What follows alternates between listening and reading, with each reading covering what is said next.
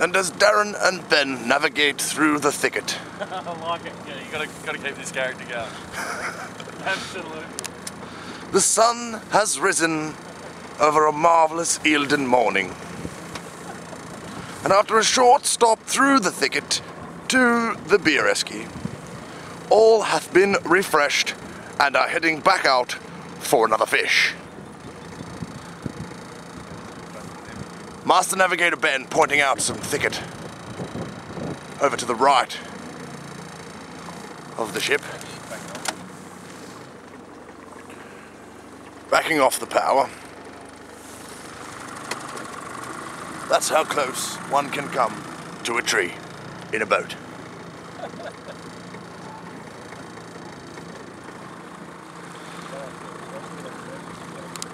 And that over there is where the rich assholes park their vessels. Hey, question. Right there, is it? That's the one, yeah. Right there. The first place we went to was a bit too far away from camp. 50 metres from the end.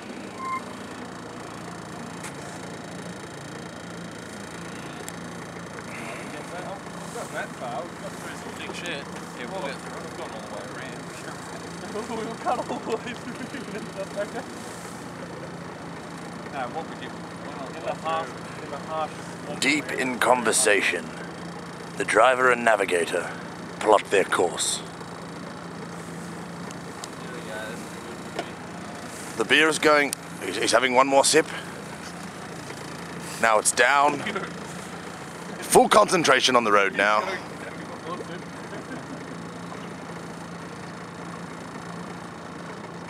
Eyes open wide. We're moving into the thicket. The decision has been made to go over a small tree under the water, as the prop will chew it up. If I can just show you, that's the tree under there, and that's what's facing us.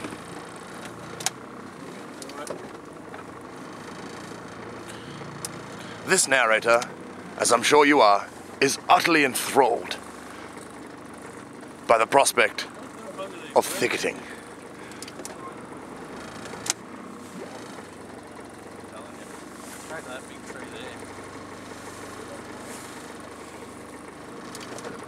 The vessel skipper has pointed out a good fishing tree, one which may be used later on.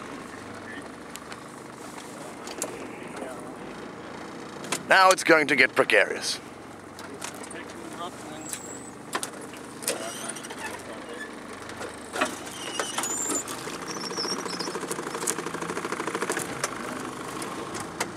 And that is the sound of timber on aluminium.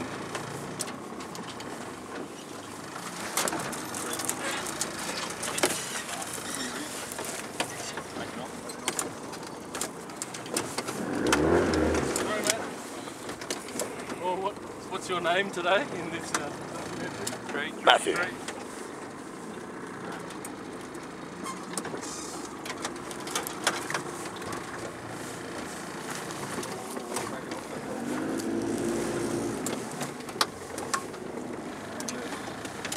What are we thinking?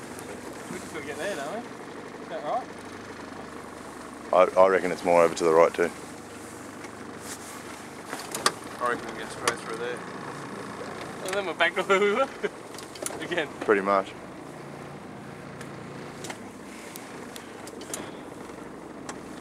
One would suggest another beaching to check the surroundings. Beach right here. Come on, beach, there's beach. Beach.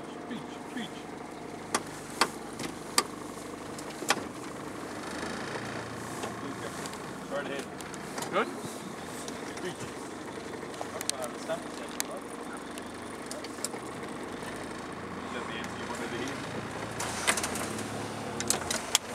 And now the vessel has beached for further exploration on the distance to the camp.